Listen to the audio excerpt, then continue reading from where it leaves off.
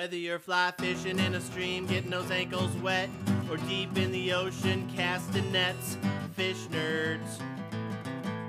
Fish nerds. Hello and welcome to the Fish Nerds, a show about fish, fishing, and eating fish. I'm Clay Groves, Chief Executive Fish Nerd, licensed fishing guide, and now feeling bad about my life choices, your host of the podcast. With me today, and we're so lucky, is Doc Martin. Doc Martin's a biologist, a teacher, professor, and our Chief Executive Science Officer. Doc, welcome to the show. I think that's more words in my title than normal. I got to fill a whole show with noise, and I thought, why not make your title be? I didn't write anything down, so I'm just putting words together and phrases. More adjectives. More adjectives, yeah. So today on the show, we're lucky. We've got a best-selling author, Jonathan Balcombe, coming on the show. He wrote the book, What a Fish Knows, where he makes a very strong case that fish are sentient, conscious beings, and they deserve the same respect that we give to every other kind of animal, human, and pet we have. And well, not every other kind of animal. More like mammals. Mammals. He does jump to mammals, doesn't he? Yeah, because he's not arguing that we should give them the same respect as the crickets in our backyard. Oh, that's interesting. Yeah. Now, could you write a book, What a Cricket Knows, or what an insect knows, and come out with the same outcome? So we're going to talk a lot about that book before he comes on. We're going to talk with him when he comes on, if he shows up, and if he shows up, he'll show up. This is what he does. But this isn't for him. This is going to be interesting because he's talking to a fishing audience, and he is an anti-fisher. So I want to make sure that we show him respect, and we hear his story, and we ask him good questions, have some fun with him too. Well, that's interesting because I'm part of the show, but I also, as you know, I don't fish. You don't have to fish to love us. But you also know about whether or not I agree with this author. So right. I'm not going to tell the fans. They're going to have to guess. Yeah, we can make a guess. But before we do that, Doc, you haven't been on the show in a while.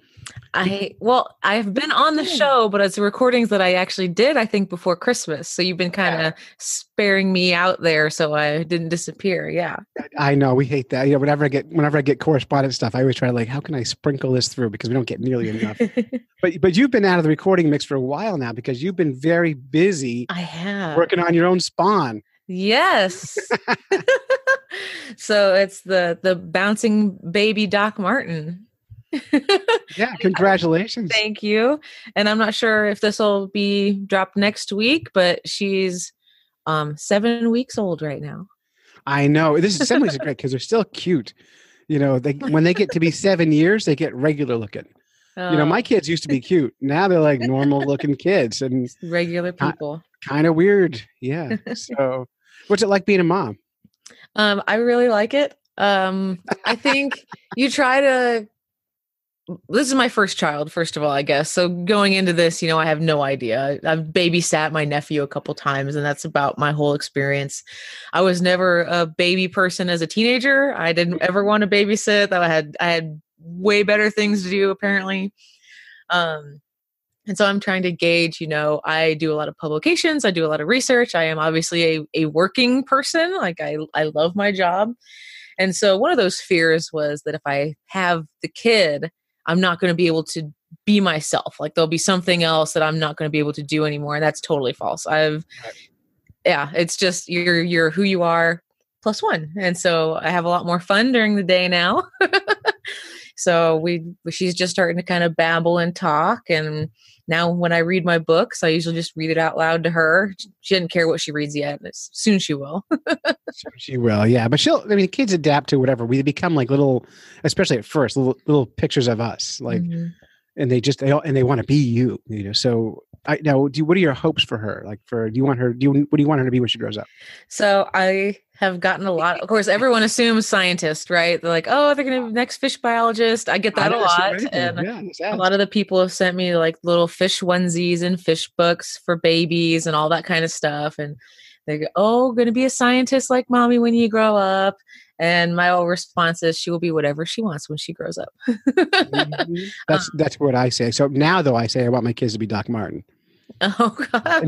In fact, they did career day during Spirit Week at school for my kids' school. And they had to dress up of what they want to be when they grow up. Mm-hmm. And Zoe dressed up as a university professor, biologist. That's right. You sent me that picture. That was adorable. She is so like bringing her to meet you for her changed her brain. It made her want to be like you're aspirational. She wants to be like you. Oh, that's so sweet. I'm so lame. I said, you want to live in Kansas? She goes, no, that's terrible. But I don't want it. But I want to be a professor. That's fair. All right. So I what didn't think I'd end up in Kansas anyways, but no one thinks they're going to end up in thriving. Kansas. Yeah. No. The mysterious rectangle. Yeah. So what fishy stuff have you been up to lately? Well, it's actually surprisingly been very productive. So I've got 3 aquatic publications at various stages of review right now. One was just accepted, I think, Monday last week, so a week ago, accepted with minor revisions, which I've never actually gotten in a nationally circulated journal before. So that was pretty exciting. And now, what's a minor revision? What's that mean? That means they're easy. Oh, so it's just like we had 4 different reviewers that are professionals, somewhere else in the United States. And they read your paper and they critically evaluate it. As you can imagine, a lot of the times it's pretty intense. And you have a lot of just, oh, well, you didn't mention this, or you didn't mention my paper, or oh, I'm very familiar with this, so you should cite these 6 papers and go read them and redo your whole introduction or your discussion, or why did you do the statistics this way? You should have done them this way, or I specialize in this statistical analysis. Why didn't you use that one? And you get a lot of pretty aggressive feedback. And that's kind of what I was expecting. That's usually what I get, is just people really tend to hammer it in, which I guess if you're the kind of person that could cut you down, but it's always a learning experience for me. I view it as that's something that I didn't think about. So, if you're getting criticism, then I like to say, well, I must not have gotten my point across. So how can I do that better? Right. Smart. Yeah. I usually get defensive and say, you're stupid. Why don't you understand what I'm saying? Well, I kind of yelled at maybe the first time. I was clear. So, yeah. I've had some really mean reviewers in the past, but this one was great. I actually had one of the reviewers, reviewer number 2, called my statistical analyses clever and elegant. And that was very exciting for me. So toot my own horn a little bit there. Yeah. Well, congratulations. Yeah. So topically, are you allowed to share what the topics are, these, or do you just know that I can. Papers? Well, so 2 of them deal with the microplastics project that I did with my students last fall. Mm-hmm. Very important work. Yes, and that's actually been really exciting. So I got 2 publications out of that because, well, first, I'm a teacher and also a researcher, right? So one of the publications is going to, I don't know if I can say the journal, so maybe I won't, but a journal dealing with teaching. And it's basically like a lesson plan, like tips and tricks. So if any other professor, I kind of geared it through high school students or university students. So either level, if they wanted to do something similar, how did I come up with the idea? How did I execute the idea? What was the basic budget for this? What was the timeline? What were the different requirements I made for my students? And then overall, what was the student response? Was this actually worth it? Did I improve my classroom by doing this? Yes, I feel like I did. Okay, congratulations. Yeah. And then the other publication. I was like, of course they got better. It was me. Well, I don't know about that. And the other publication is the one actually written by the students with their data. So that's the actual, it's kind of science manuscript, not so much. So the students are getting published. Correct. Yeah, absolutely. They did the work. And that feels good for them. Hopefully motivates them to keep doing the work. I hope so. I know some of the feedback I got was really nice. Like I had some students write on their final exams, like how much they really appreciated a professor being that involved and, obviously caring and doing something so unique. I had 2 other students enroll in a couple of my other classes. And then I got 1 freshman, which is really exciting, to enroll voluntarily in the Ecology Journal Club discussions. And so that's a really great thing for particularly undergraduates, although it's mostly graduate students that attend. And every week we pick a recent scientific publication in the field of ecology, not necessarily fish, it could be anything. There's nothing else. There's nothing else. And we read it and then we discuss it. So it's a bunch of professors and students that get together and critically evaluate this piece of literature. And so a freshman coming in, first of all, that's very intimidating, but that's really, really good for them. Well, yeah. Yeah. Well, that's cool. And so the nice thing about this microplastic thing, Jonathan Balcombe is very big on microplastics. Oh, okay. He talks about it. He shows pictures of fish or egg eaters who eat little microplastic beeds, and it gets in our system, comes them up. So we have some common. We all agree this is bad, so we can. Yes. We have that. Very bad. So, I'm trying to connect everything. Can you tell I'm nervous about this interview? I'm never nervous about interviews, and this one has got me in like. I think you were nervous for the other interview. Maybe I forget. I think when they go well, I'm not nervous anymore. It's when I think maybe, am I going to be wrong? Am I going to say something dumb, which I always do. So let's talk a little bit. We got about 10 minutes before Jonathan comes on. Mm-hmm. Why don't we give our book review for this book, What a Fish Knows, before we talk to him? Okay, sure. Do you want to go first or second? Well, we can just kind of have a conversation about it. So I don't have anything written down. I am going to read the effing librarian, Jeff Downson. Could not be here today because he's afraid. But he sent a statement. I'm going to read that to Jonathan. I'm not going to read that now. Okay. But I'll give you. So my first impression of this is this book has come up in nearly every author interview I've done over the last 5 years. Since it came out, 2016, whatever. Yeah, 2016. So this book comes up over and over and over again. It gets recommended to me by scientists, recommended by lay people, recommended to me by anti-fishers.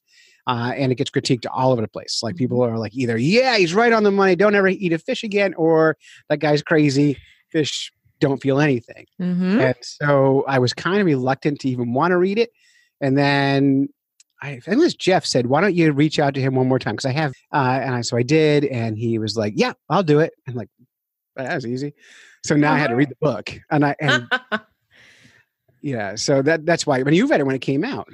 I did, yeah. Well, it was What a Fish Knows, and I know this is shocking, but I read a lot of books. Mm-hmm. And so this came up on something like suggested for you on Amazon or whatever, and I immediately bought it because this is something that I like to think about. I think it's just genuinely interesting. It is. And I did. I read it I read it on my way to the American Society of Ichthyologists and Herpetologists conference in 2016 down in New Orleans. Perfect. And I think I opened it up and I finished it on the trip down there. Like, it was really good. It's very easy to read, even though it's packed full of information, which I really appreciated. Well, what I really liked about this book was, first of all, easy to read, because I'm not as smart as most readers. But he did a great job of mixing anecdotes with science. Mm-hmm. So it had a flow to it, almost like a story arc. And I found that as he was saying in the book, I'm not going to go through the details of the book because we'll talk about that with him live, but as he was making a case for something, just when I was saying, but what about, the next chapter was the what about. It just grabbed that next thought I was having. It was like he knew I was reading it and I wasn't going to believe him. And he was anticipating my whatabouts. Yep. To the point where I got annoyed with him after a while. I'm like, oh, of course. That's what you're doing next. Of course. Yeah, duh. You knew I was going to ask that. Yeah, so you read this very recently. I just finished a prologue about 15 minutes ago. The epilogue. Oh, okay. About 15 minutes ago. In fact, I'm not sure I finished it. I think I'm nearly done now. So. Yeah, so 3 years ago, and you're just fresh out the book, so. Fresh, but no notes. I don't have any notes either. It's just from what I remember 3 years ago. Yeah. Well, and I've thought about it and have discussions about it since then. So, there's that. Yeah. But he does a really good job. And in this book, he's really trying to make a case for sentience. So they know that they're like individuals, not just group of fishes acting as a collective, which is how we usually. Oh, I remember the example he used for that. Some of the species, that was a good one. He talked a lot about cichlids, where throughout the entire book, that was like his thing, and wrasses and all these things. Mm-hmm. The chapter on sex in this book, it's so good that I'm going to be able to pull it apart and use it when I do presentations and stuff, because it's all the stuff I love talking about, like the mouth brooders and all that stuff. But what I found is, and I'm not going to say, I don't know. What I found in this book was fish behavior being interpreted as a thoughtful process. Mm-hmm. That's what I saw a lot of in the book, was like these great adaptations, but are our adaptations actually thoughts? And that's kind of where the discussion is going to go, I think. I think that's where it's going to have to go, because every one of his fish descriptions of behaviors are totally real things that we can observe. The fish do that. Yep, they totally do those things. Mm-hmm. And then when we start inserting what their meanings are or why they do it, that's where it gets kind of where I go, that your story makes sense, but doesn't make it right, and that's the hard part. So are we after this, we're going to have a conversation about whether or not humans actually have free will, right? Well, as I started, I started behaviorism in college, and oh, good. I actually don't think that we do. Nope, I actually don't either. So I think we all are victims of classical conditioning, or operant conditioning. So even I studied cognition and behavioral psychology in college. So after reading that, I talked to a couple of behaviorists who, no matter what you said to them, that was free will, they had a way of explaining it as pure, what do you call it? Conditioning. Yeah, sorry, gosh. I'm so smart. So, but yeah, that's a really good conversation to have. Does anyone is free will a thing that anyone deals with? Yep. Yeah. So how thoughtful are our decisions then? Well, then we get into ethicals, right? So we know what fish do, right? And so people eating fish might be considered evil by some or hurtful by sentient beings. Are fish that eat each other evil? And can we eat the ones that are evil? Because then, we're just taking the evil ones away. So the top predators, are they just evil? Just the piscivores, yeah. So like it gets. What about the insectivores? Well, the question is, do insects have feelings? Yeah. That's the next one. Now, he talks in this book about... Go ahead. Well, then we get to plants, and I've also read, I'm not going to say convincing research, but I've also read some things that say that plants have feelings too. So. Why not? Well, so the book didn't get into this, but one of the things I always think about when talking about like sex with stuff, so I always talk about sex, it always comes back to sex, this book has a whole chapter on fish sex and their fish behavior, the things they go through to make fish babies. And what it doesn't say is humans are the only animals that have sex with intent of making babies. Every other animal does it because it feels good. Where we often think that like every other animal, the goal is reproduction. I think I don't have any idea what the outcome is going to be. I think they're doing it because it feels good, and fish do it, and humans do it for both reasons, with intent. And along with that is when you teach about reproduction, of course, most animals will eat the placenta. A lot of the mammals do. Yeah. And why do they do that? And you can say, oh, it's nutritious and da-da-da-da. It's because it tastes good. It must taste, because they're not thinking in terms of nutrition, right? Right. They're not saying, oh, this is very high and da-da-da-da-da-da. Like, no, it's there and it tastes good. That's what they're doing. Right. And I think and so we look at all these things and you consider, okay, so I just said sex feels good. That means things can feel bad. That means, so if a fish is having sex because it feels good, is feeling bad a thing also? And then we jump right back into that, what a fish knows kind of stuff. Right. And then, of course, just because there's a good and a bad, does that feeling parallel with the human experience? Right. And that's the big jump here. It's the ethics and the parallels. Yeah. Is it as the same? Yeah. Like, is my good your good? Right. And gosh, we have trouble being empathetic with other humans. Well, being empathetic with a fish is a whole other challenge. Right. Well, and one of, pain is a big one for fish because, the hooks and all that stuff. Well, pain for humans is really terrible. The little pain scale with the smiley faces in the doctor's office. So, my 8 might be your 2. Nope. Your 8 is my 45. Like, I am such a wuss. I am. You made a baby. Believe me. I did. I will say that that is definitely the highest pain scale. Did you? Yeah. Can I ask you personally? Did you have natural childbirth? As natural as we could get, but I did have an epidural. Good on you. Because of how the birth went, which was, it ended up being relatively easy, but not totally easy, to leave out some details. Okay, thank you. I looked over at the nurse and I just was like, I'm really glad I got an epidural. And she looks at me and she goes, yes, you are. So there you go. My wife delivered both babies with nothing. And she does not remember the pain. That's why she wanted to have a second one. Mm-hmm. And so I think if humans can remember pain, no one would ever have more than one baby, right? If we can remember pain the way that it really feels. And I also wonder, does that pain switch in our brain? We can't remember the exact pain, like how bad it was. Mm-hmm. Does that exist in all animals? That pain switch. We can't remember the pain the way it really was. Mm-hmm. Maybe that's why you catch the same fish over and over and over again, because it's a short memory of pain. Does memory of pain matter? Like, how long does it hurt? If it hurts for a second, but you forget about it, does it count? Ear piercing? Would you pierce your ears 30 times or just once? I got 8. 8. So you love it. I don't know about that. I like the look. Maybe fish like the look of the hook in their lip. Well, because if we can. Oh, I think Jonathan's here. Hey, all right. Yeah, it's about time. He's right on 3 time. minutes. Yeah. He's just logging in, looks like. We're just talking about fish piercings. It is. Yeah. Hey, you look like you. Hi, nice to meet you. Good to meet you too. Nice to Thanks meet for you. doing this. Sure. Thanks for having me.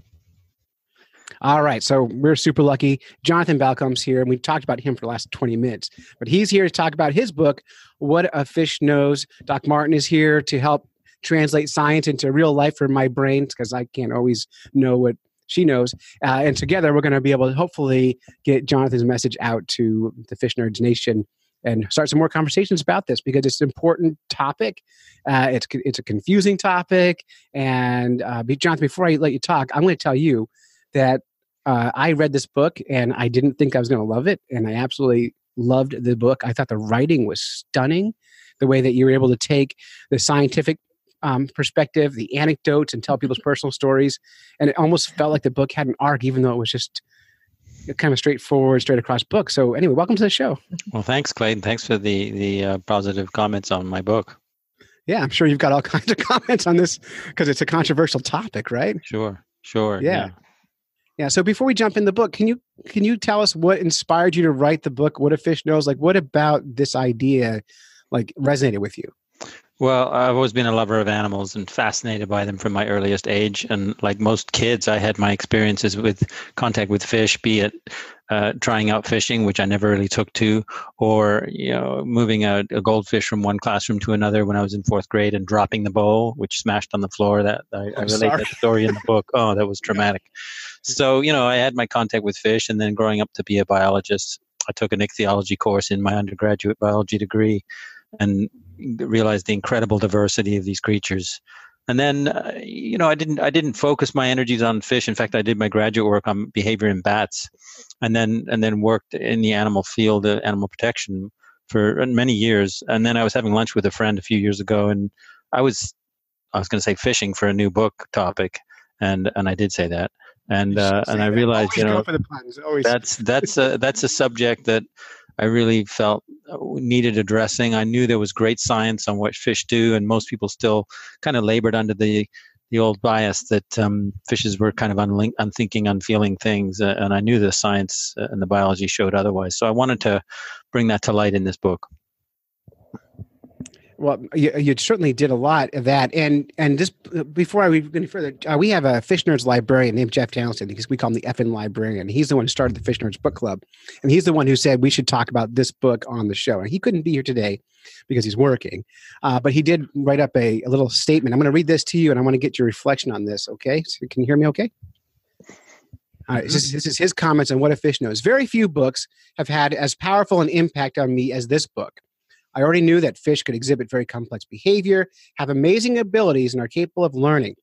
I had also come around to the idea that fish do indeed feel pain. But the question of exactly what the fish's subjective experience of pain is like, I have always found much more difficult to answer. Dr. Balcombe's impassionate case that fish are fully sentient, conscious beings capable of the kind of suffering comparable to, say, a dog really hit me hard. It's not catching, killing fish to eat, this book, that caused me to question, although has informed my thoughts on the proper way to kill a fish, as I am also a hunter, but rather recreational catch and release angling. This hit me so hard, I literally had an existential crisis over the issue. These days, unless I'm fishing for food, I mostly fly fish using strictly barbless hooks and following the more rigorous standards of handling fish to be released. I hadn't much thought about what the fish experienced during the process other than the pain of mouth followed by a force pulling to the surface and attempt to escape. In light of this book, I have to ask, are the fish experiencing something akin to a human emotion of terror? Are the fish permanently traumatized by the interactions? I don't know. And I'm not sure that anyone can truly answer these questions without being a fish. In the end, I will continue to fish for both food and sport, but we'll also continue to wrestle with the ethical issues of these. I'm sure Dr. Balcombe and I would fundamentally disagree on the relationship between fish and other animals and humans. He's a vegan, and I've killed large wild mammals for the purpose of eating them. In the end, I will continue to fish for food, but also continue to wrestle with the ethical issue of catching, killing, and releasing these fish.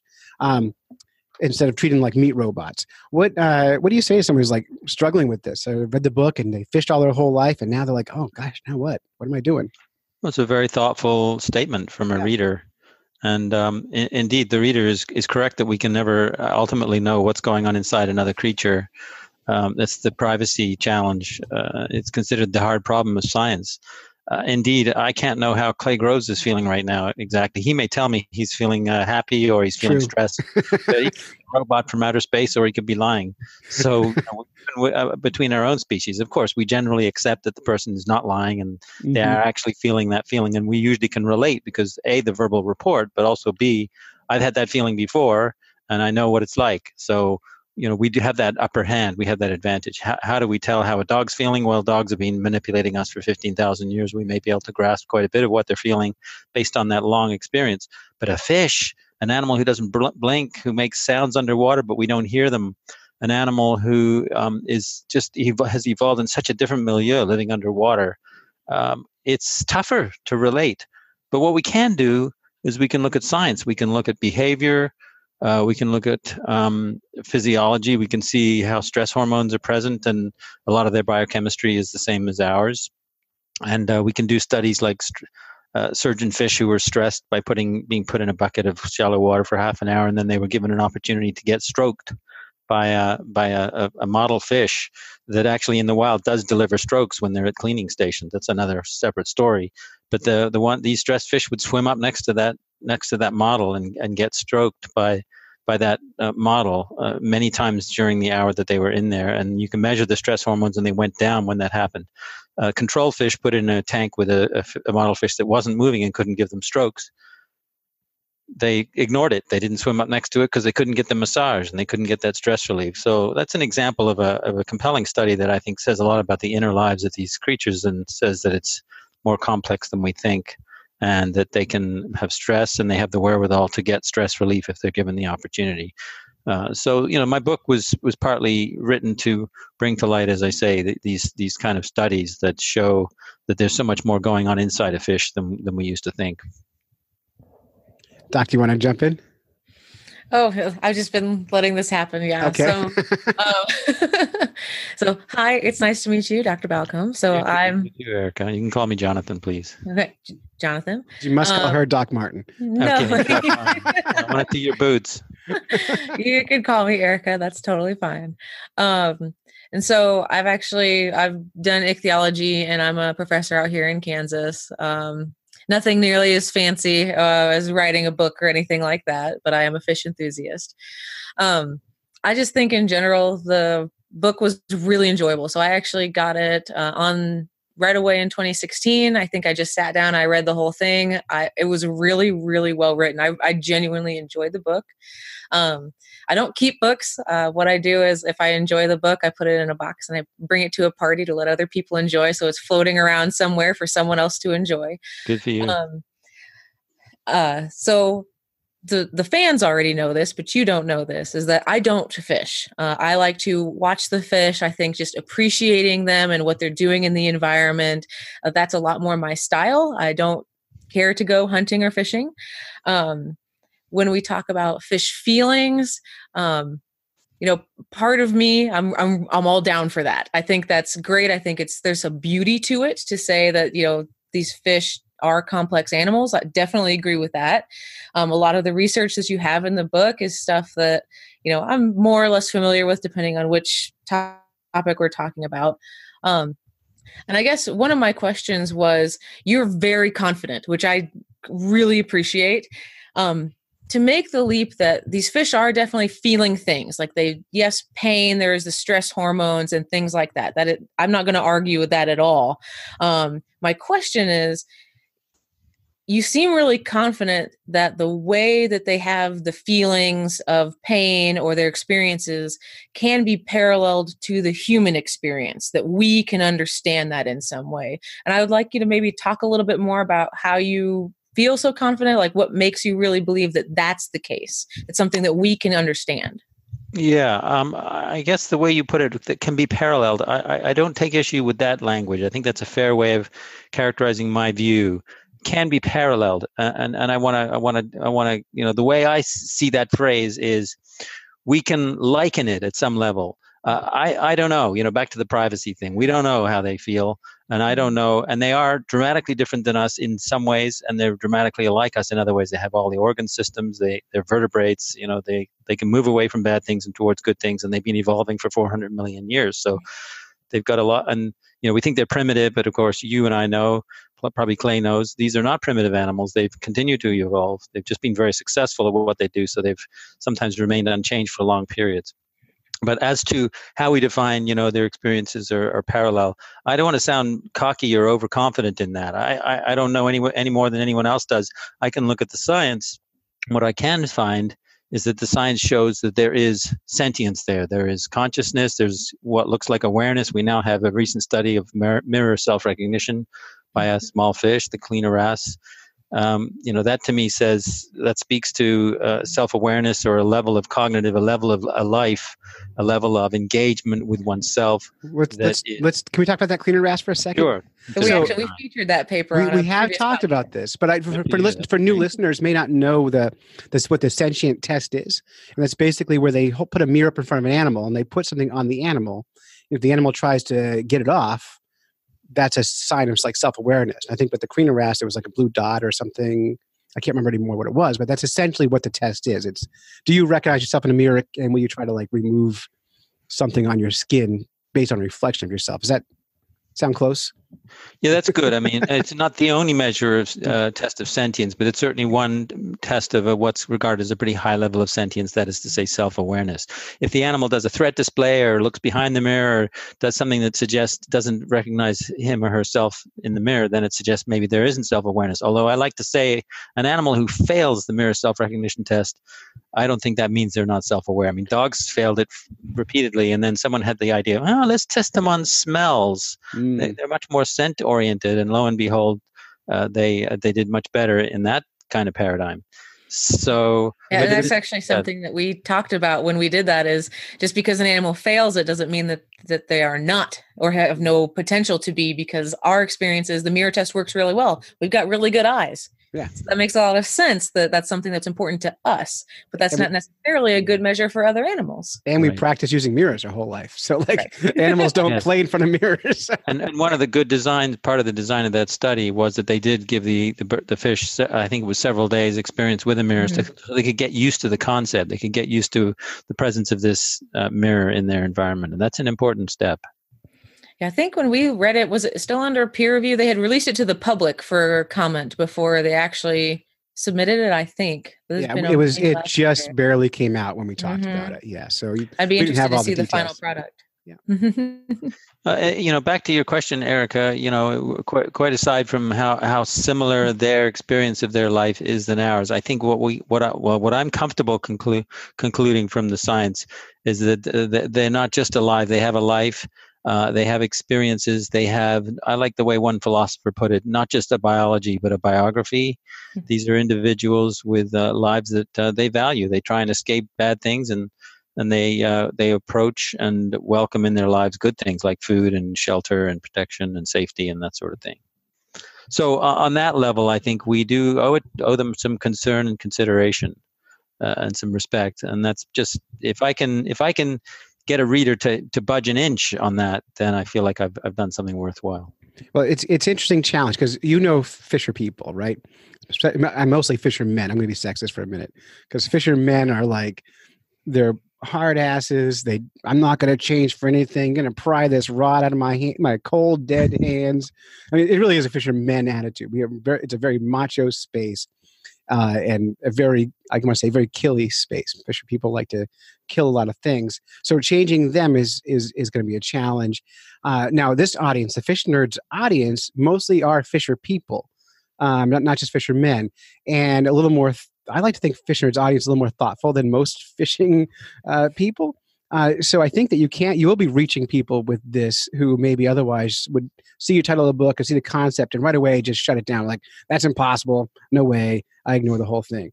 But I'm going to back up a little bit though, because when my first impression of this book after not seeing the title, but after actually reading the first chapter, your definition of fish is bar none the best definition of fish I've ever read in my life.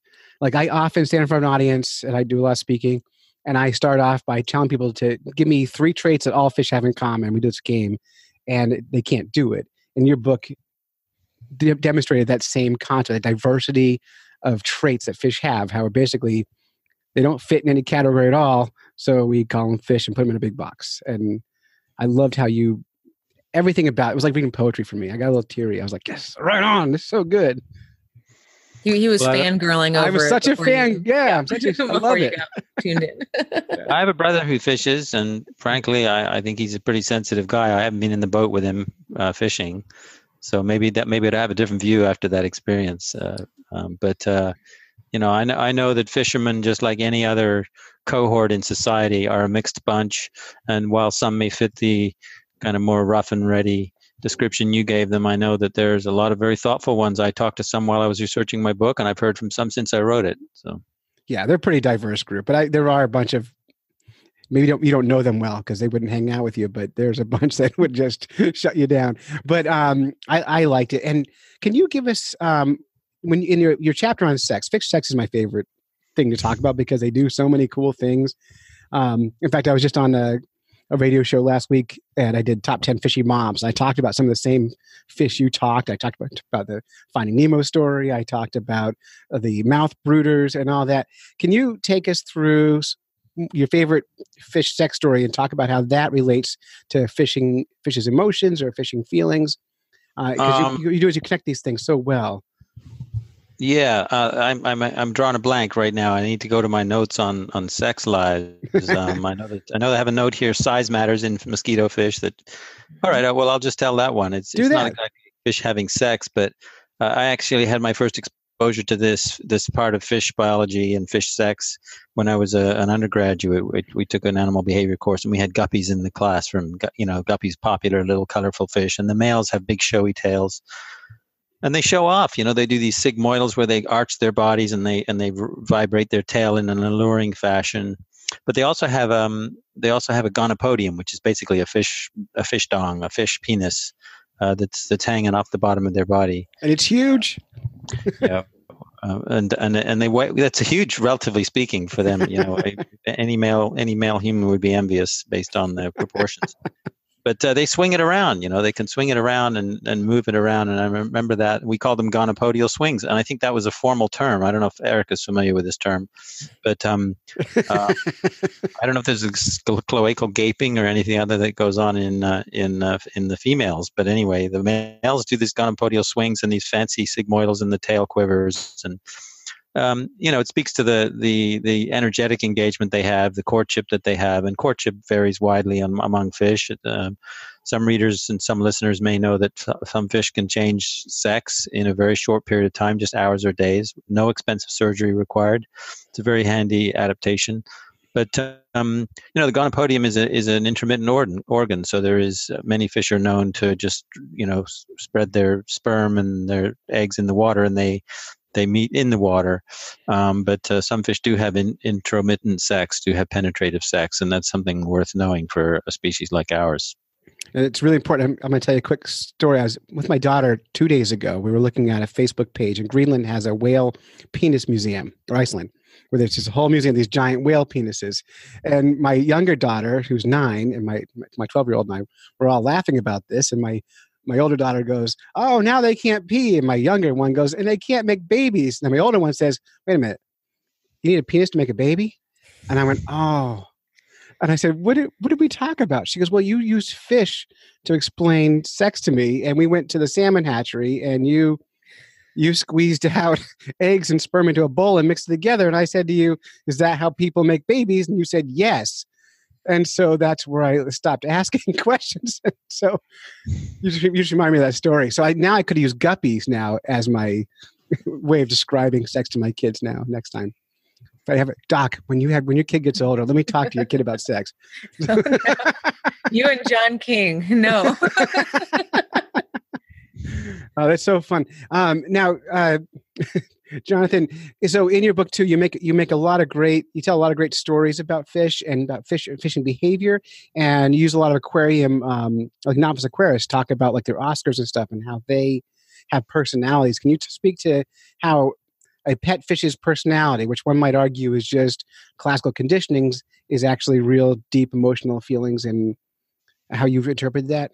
Well, I relate a number of personal anecdotes in my book. I reached out to people who I knew or people who I didn't know to get stories, to get their own impressions, their own experiences with their pet Oscar or their pet discuses or what have you. I went to a couple of homes to see these animals in some cases. A couple that caught me was one woman in the Northwest, I think Seattle area, had a 9-year-old pufferfish, a very small species, and they're predaceous. From what she tells me, you pretty much can't keep them with another fish in their tank because they'll tend to kill and eat them. So Mango lived alone, and she would greet Mango when she came home every day, and she sent me a fantastic picture. It's in the book of them looking at each other through the aquarium glass, and it's these two universes separated by glass. And yet you see a connection between that glass, between those two universes. Pufferfishes have binocular vision like we do. The eyes are at the front of the face, very useful for a predator.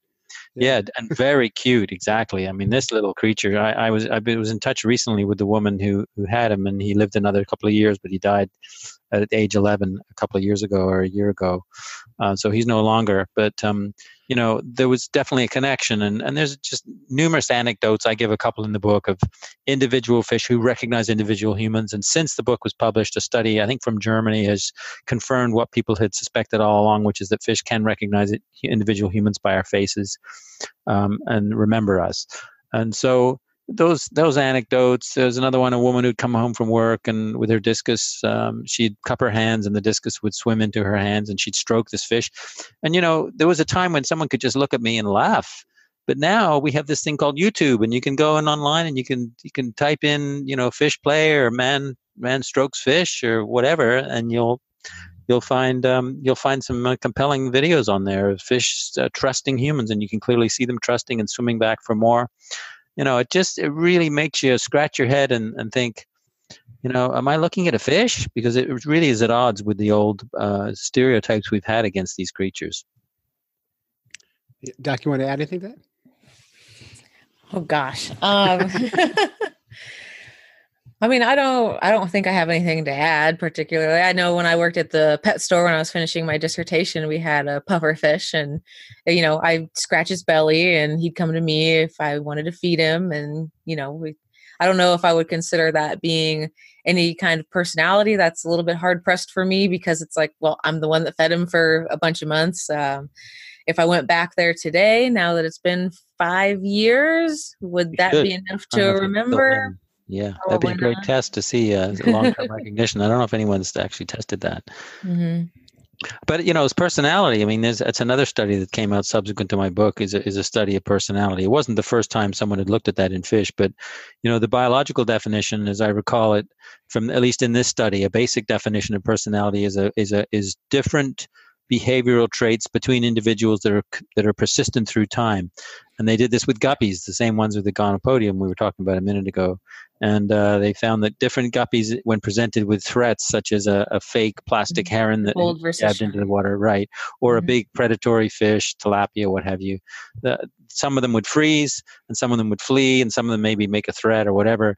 But those individuals, the fleer would flee every time, and in different circumstances, and the one who would freeze would tend to freeze over time. So they define that as personality. Once again, Erica, back to your earlier point of parallels, I'm not making the claim that these animals have personalities of a level of complexity that we do. Right. Not to say we know they don't, but we don't need to claim that. I don't think. I think the point is here that fishes are individuals, and they're not all just cut from the same cloth, so to speak. Going along these lines, and another example is migration in some fishes. I'm familiar with riverine fishes down in New Mexico. You have some that are stayers and some that are goers. So you'll have some that'll travel up and down the river, just into different places. And then you'll have some that'll just stay in the same pool forever. And it tends to be, the ones that move, and the ones that don't. So that's kind of similar to the bold shy in the guppies there. Which is another, maybe, is that a personality? I mean, based on the really basic definition, yes, it is.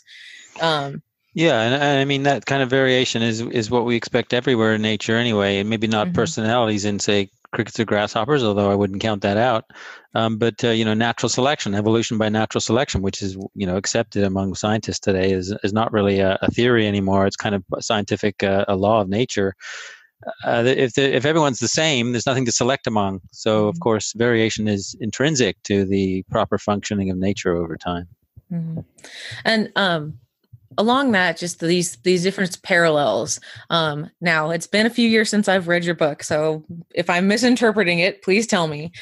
But it seems a lot of pretty heavy anthropomorphism does come through in your book, especially in the forms of the anecdotes, which is understandable because without the anecdotes, that science is a little bit hard to swallow. You want someone that's reading it to know, well, how does the science actually translate in the real world? And so that's where these anecdotes come in. My question is, when you compare those kinds of behaviors and traits and diversity to kind of these human emotions and human experiences, are you limiting yourself? Because the human experience is just this one thing. It's the only thing that we know. I mean, if we didn't do that, if we didn't assume that or make it about us, they could be doing something we couldn't ever understand. Maybe we could eventually, but it could be something just absolutely fantastic. And so this could be one way to maybe limit it. It could be even better than what we experience. Does that make sense? Yes, it does. And it's a great point. I mean, we are trapped in our humanness, and we do well to try to break free of those shackles and think laterally, think creatively, and allow ourselves to step back and say, look, this animal, we maybe want to say it's simpler than us, but what we need to really realize is it's different. And that differentness can manifest in some surprising ways. Let's be open-minded. Having said that, nevertheless, I agree with you that the anecdotes sort of do kind of have a little bit of a feeling of they're like us, they're just little humans. That's certainly not my intention in doing that. And I hope that the science which goes with the anecdotes helps to override that. As you say, I've learned as a science writer and a writer of popular science books that people love stories. We just love stories. And so those personal accounts, the science can get up here, but if you want to get here, often it's those personal accounts, the half a bathing suit story and the pufferfish story and stuff like that. But some of the most compelling studies are ones where we do get caught up in our own humanness, and we kind of compare them to us. Two examples would be the fact that fishes, when they're tested on optical illusions that we fall for, they also fall for them. I find that extremely interesting and arguably poignant. It suggests to me that a fish, it tells me that a fish can have beliefs and that those beliefs can be fallible. They think that one orange dot is bigger than the other orange dot, even though they're the same size. And we fall for the same optical illusion. And then another study was one with the cleaner wrasse who passed this mirror self-recognition test. When they're presented with ephemeral food that's going to be taken away if it's on a blue plate and the red plate food stays, they learn after 40 or so trials to take food from the red plate first because it's going to go away, and then they have it all the time in the world to eat from the blue plate. That doesn't sound like such rocket science for our minds, but for chimpanzees, it's a tough problem. They couldn't solve it nearly as well as the fish could. The fish solved it sooner than the chimps did. The orangutans, I believe, were also tested. Capuchin monkeys. These are smarties. The animal. Are they still using the red and blue plate phenomenon for all of those? Do you know? I believe they did. They used the same paradigm. They had to present it a little bit differently, of course, because the wrasse are in the water. Right. But Well, I was just wondering, and this might be something that you know, because you study primates, I believe, right? Is that correct? Well, Fish, I'm not like a primatologist per se. I'm kind of a generalist. I study everybody, but I'm studying secondhand. I'm mostly studying the science that other people have done. Okay, so I was just thinking about how the eye works evolutionarily, and I would say, things that deal with color would not be necessarily surprising to me based on the evolution of the fish eye versus the human eye. There's a lot of, again, parallels there. So their reaction to similar things, the way that they view it, isn't necessarily too shocking, I think. Sure. Well, I think this study isn't so much about color as it is about recognizing the cognitive feat of recognizing that one stimulus is ephemeral. It's short-lived. It's going to be taken away in a minute. So it makes sense to eat from that first. And really, frankly, I thought the fish were a bit slow on solving it, but they were a lot faster than the chimps, the orangutans, the capuchin monkeys, and the 4-year-old daughter of one of the scientists who did the study. And I people relate to that because we like to compare. We love to. We're fascinated by anything that compares the human to the non-human. And that one, of course, is a little bit eye-opening because the fishes actually did better than the primates in that study. Do you know how long? So I know in the wrasse study, they let the fish get used to the mirror because that's something that's new to them for several days. I don't remember how long. Do you know? Because obviously chimps or whatever primate you want to choose also wouldn't be familiar with mirrors. How long do they get to be used to those kinds of stimuli? I don't know what range. I think it's not as long as they gave the fish, but why not use the same length?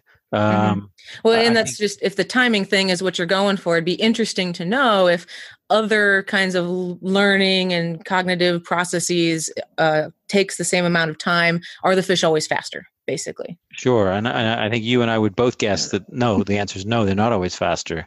It would depend. Different kinds of tests, cleaner wrasses, there's a good reason why they need to recognize ephemerality, while they need to recognize something that's short-lived or time. They need to keep tracking of time because they have client fish, quote unquote client fish, who come into their cleaning stations to get parasites removed.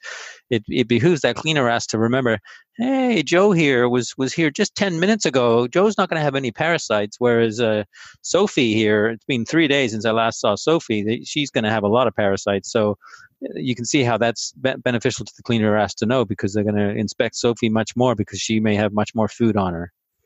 And I think that's sort of thought to be one of the explanations why they are pretty good at tracking time and have a good sense of ephemerality.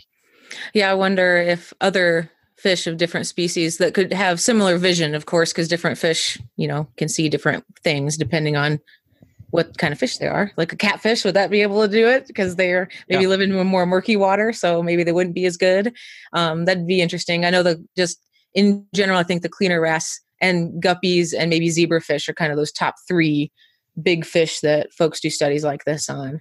I think one of the paradoxes we're touching on here is that in science, it's a paradox, is that for every new study, for every piece of knowledge that we advance on, that we know this new thing, and you'd think we would check them one off the list, but no, of course, it raises a whole bunch of new questions. What about that's catfish? The best part about science. It never ends. It continues to build on itself. Yeah. Yeah. Now, Doc, your dad had a question he wanted to ask. You want to ask that? Yeah. So, my wonderful father. So I told him that I was going to be part of this interview, and I was very excited to get to talk to you. And I told him the title of your book. He's an architect, by the way, not a biologist. So just get that out of the way. And I said, well, the title of his book is, What a Fish Knows. And my father interrupted me before I could tell him who you were. And he said, do fish know that they are wet? That was my father's question. It's great. It's great. It speaks to a question I encountered when I was researching the book, which is essentially the same question. It was something like, do fish have any sense of water? I mean, we have a sense of air, but we may be unique in that among terrestrial animals. I mean, well, maybe not, because there are a lot of animals who dive underwater, like beavers and otters, and who nevertheless breathe air and spend most of their time in the air. I would think whales and dolphins have a sense of air, and I would think they have a sense of water. But of those species who don't cross that barrier so much, like deep sea fish, I would think certainly don't have a sense of a concept of air of a medium other than the water. Whether that's the case for any terrestrial creatures, most terrestrial creatures can see water, and most of them will touch it at some point. They have to drink to live. I was thinking of swifts who spend a better part of a year on the wing, but anyway, it's an interesting perspective. It sounds like the thinking of a philosopher more than an architect, but they can cross. They can interact. I'll make sure it won't go to his head. His ego will be out of control. That's right. All right, Jonathan, what do you want to say to people? Like, I mean, you're obviously this book is in a lot of ways controversial. There's a lot of people who immediately are going to be turned off by this whole concept of fish first of all, fish being diverse enough to have all these feelings. What's a takeaway you think, like a person who handles fish on a daily basis, who maybe doesn't agree with the concept of this book, but can take something from it? What can we get from this for those people who maybe are put off by this whole idea of fish feelings? Well, I think it would be to encapsulate kind of what we've been covering here, which is that question the old biases that you grew up being fed. Mm-hmm. What does the science say? And my book is just one source. I would say the best, but no, I wouldn't necessarily. You should say certainly it. One it's well written. So source where it's all in one place, where you can, read it with a critical eye. But I'm citing science here. I'm trying to back up what I'm saying by science. As Erica says, I include some stories too, which are less rigorous. But I think the takeaway is, as I said earlier, they're individuals. They're unique. They have lives. They're thinking, they're feeling, they have emotions. No, they're probably not felt the same way ours are, but they're felt in their own ways. And maybe, as Erica implied a few minutes ago, maybe in some ways that we don't experience. So, they're individuals, and fishing, I get it. I get why it's fun. I'm a bird watcher. It's exciting to go into the woods, and what am I going to see today? Am I going to see a barred owl? Am I going to hear a Clark's nutcracker or what have you? Very exciting. I prefer to be non-consumptive or minimally consumptive in my own hobbies with animals, but I know a lot of people are passionate about fishing. At the very least, if you're engaged in fishing, I think you have a responsibility to know the creature you're killing or you're catching and maybe harming. And so I would urge people to read up and see what the science says. Yep, and I couldn't agree with that more. I think we should know what we're doing, and the more we know, the better off we're all going to be. And use barbless hooks if you can. Please. I think that's so wise. All right, Jonathan, that's all of our time. Thank you so much for your time today. Do you have any last takeaways, or are we good? Did you cover it all? No, just if you want to subscribe to my newsletter, All Things Fish, it's a monthly newsletter. You can go to my website, which is myname.com, and subscribe there. And thanks, Clay, for having me on. And Erica, real pleasure to meet you and talk to you too. Not a problem. Thanks. And we'll put that links up at fishnerds.com so people can link right up to it, and we'll share it on Facebook as well. Jonathan, thank you so much. Real pleasure. Thanks for having me, Clay. All right. And that's the whole interview. So now we can just relax. All right. All right. Okay. All right. Boy. How's that? That was good. What'd you think, Doc? Well, my headphones just fell out. Oh, I was so excited. Your headphones popped out of your head. I guess so.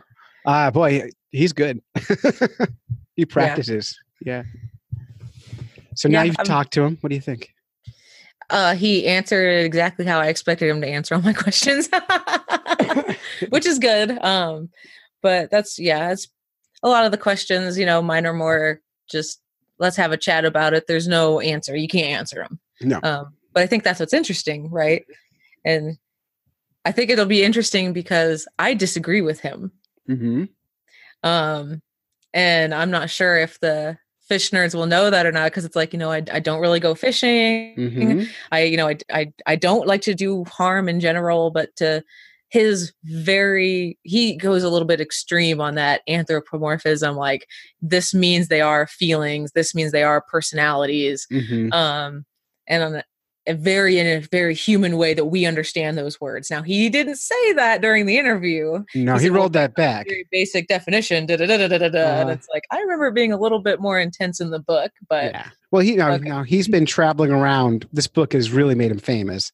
Mm-hmm. He's been practicing answering these questions, so he knows. Oh, yeah. He's got him answered. I certainly appreciate him coming on the show.